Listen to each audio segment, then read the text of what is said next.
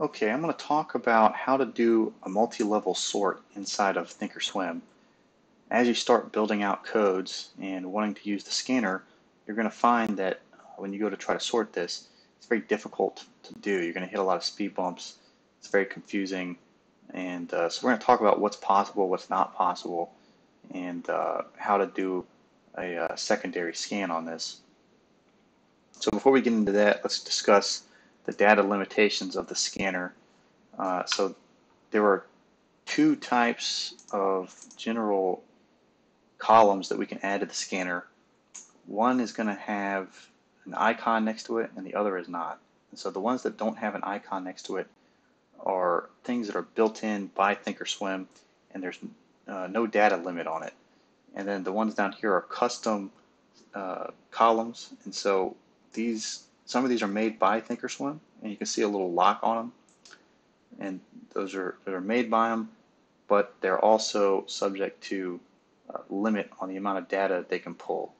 And then your custom scripts are the ones that you can code yourself, and they are also subject to the data limit. The data limit right now is about 1,100 tickers for one column, and then if you add more columns, it's going to cut that in half. So if you add 2, it's going to be 550 tickers. About if you do 3, it's going to be about whatever that is, 375 a piece. Here's a visual that can help drive this home. So the built-in data columns, those are going to be the ones right here: your description, your symbol, your last, and then your custom code data columns. Those are going to be the ones with the little icon next to it. So when we think about ways to use the scanner, we're going to have to know that we're not going to be able to hit scan on a certain parameter and have it look through the entire market of 10,000, 20,000, however many tickers there are in the software, and have it returning data for multiple custom columns that we created ourselves. That's not going to be possible. So the recommended way to do it is to just gather a list of tickers that you like to follow, that you trade on frequently and you think are strong for your strategy. Create it into a list, a watch list, and then over here with intersect with, you'll see it's defaulted to none. You'll come here and choose that list, and so for me it's going to be default. I've got 22 tickers on here just for example purposes, and so we're going to be able to do multiple custom columns on here, and it's going to be, for each column, we're going to be pulling 22 pieces of data. So we're not going to even come close to the 1,100 limit, and we're going to be able to do a lot of different columns. So let's talk about sorting this. So I'm going to use the term primary sort and secondary sort. A primary sort is that very first sort that it does, and we indicate that by going up here to header columns, and then we can left click on this, and the first click is going to sort it ascending. You're going to see a little up arrow for ascending. Second click will sort it descending, a little down arrow for descending, and then third will set it back to no sort at all. So this is going to be the primary sort. It's going to look here first. It's going to sort all of these tickers based on whatever you indicate here first. And so what we want to do is, for a secondary sort, so let's say we had the earning date on here, and we sort this ascending, and so we have the earning dates going from earliest to latest, but we have a bunch of tickers with the same result here. How do we sort this group that has the same value? And so we'd like to go to a second column and say, look, if they're all the same, sort it by the last stock price. So the smallest one first and then the largest one last.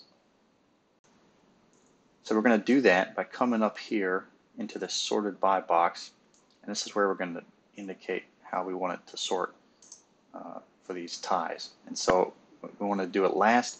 We're going to come right here to basic price and quotes, choose last.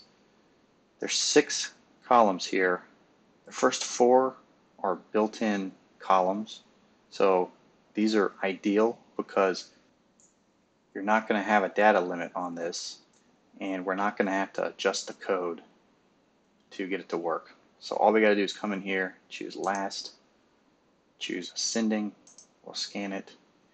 And now the one thing you'll notice here is if we look here, it's still indicating on this primary sort as ascending, but if you look here, we see we've got 824 here. So it's changed this to like a primary sort over here. It's now primary sorting on the last. And so to make this the primary sort again, we just come up here, we're just going to do this 3 times. 1, 2, 3, and now the earning date is sorting the primary sort again, and then it's secondarily sorting the ones that are the same based on this last column over here. So you see here on these 919s, 82 is the smallest, and 864 is the largest. So the 2 down here, I don't recommend even using the 6th one because these are just wrong. They don't work. You can give them a shot yourself, but for me, they don't sort correctly at all. And so number 5 are going to be the ones that you create yourself. And so these are going to be all the ones that you've made. And we can see that some of these are clickable and some of them are not clickable. And so why are some of these clickable and some of these are not? And so the answer is in the way you code it. Go to this document here. So we have 2 ways that we can code it to get the data to show on the scanner. One is with a plot, and the second is with an add label. Now on a chart, these things do 2 completely separate things. A plot would just plot a line on a chart, and an add label would add a little small label up in the top left of the chart. But for the scanner and the watch list, both of these are going to plot or return the same data in the scanner and watch list. But the difference between these 2 is that on a plot, you're only going to be able to do numbers, and so they're going to be read by the software as a number. It is also called a double in the software. And then the add label is only going to be text. This is called a string in the software. And so it's going to be able to secondarily sort numbers, but it's not going to be able to secondarily sort text. So to show an example here, come over to Customize, and I'm going to open up a custom one that's available for you. If you've never written anything here, you're going to find these under Custom. I'm going to choose Available.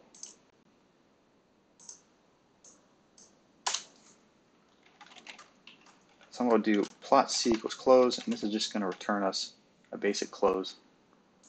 You can see I'm using plot here, and so that's going to return a number. And so say OK. If we come over here to our custom scripts, we should see available as being clickable. Now if we come back into available,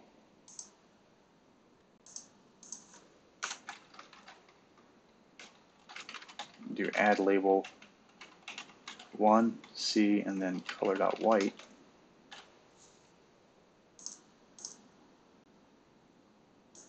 We're going to see nothing changed over here, at least visually, for each ticker.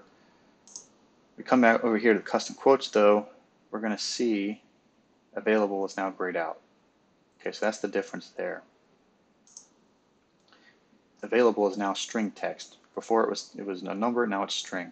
And so when we go to actually sort this, doing a primary sort where we click on this, we're going to notice the difference because when we sort this by ascending, what you're going to see is 1, and then 101, and then 11, and we're going to have 33 down here, and it's going to be all out of order.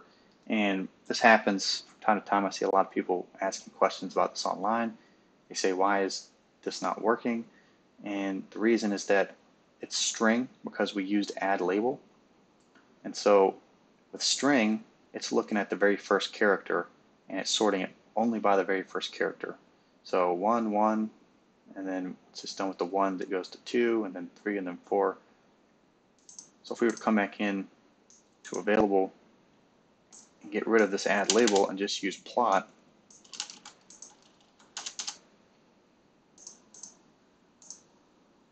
when we go to primarily sort that, now we see it's in the correct order. So So one final thing I want to show here, just to show an example. So a plot is always a number. So if we go in here and try to add text to it, let's say close, we indicate a string by using the air quotes there around it, and then we would concatenate it together by using a plus sign. We're going to see that it returns an error though. It says expected double. Okay, and so a double means a number. So it's saying it expects a number in C. We can only have numbers here. So I've got average volume here. You can see I formatted this to show 39.19 million instead of showing the whole number. And so I did this with an add label. And so we can sort based on this column, but it's going to require us to do two separate custom columns and then use the second one that we're going to format as a number and use that as the sort. So to show an example here, come in here, I've got two right here, average vol, and that's the one that's showing right now, and that's grayed out. And we've got another clickable one saying average vol number. So let's come in here and see, look at the codes. So average vol, you see, is using an add label here. And we're knocking off 6 zeros at the end of this using times 0.000, and then we're adding it as a label and adding in this string text. And so it's reading this as a string. Whereas this average vol number, I've indicated the little hashtag there that it's a number, and I've commented out this add label and I removed the 000. So it's reading this as a number.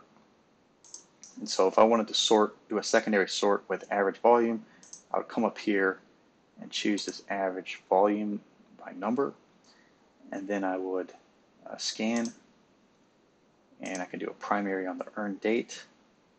And now we're going to see down here that for anything that's a tie, it's sorting it smallest to greatest by average volume.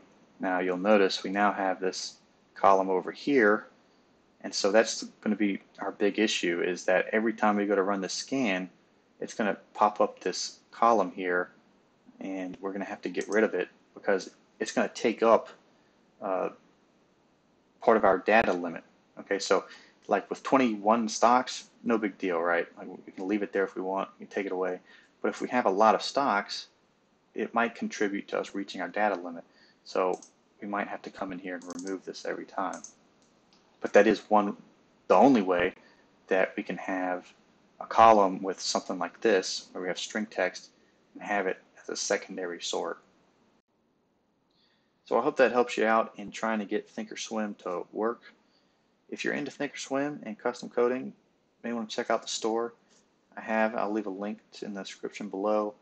I put codes on there that I've written myself and I use and find very useful, and perhaps you find them useful as well. Also offer consulting, so if you have some sort of specific thing and you want to see if it's doable in ThinkOrSwim, feel free to send me a message and we can go from there.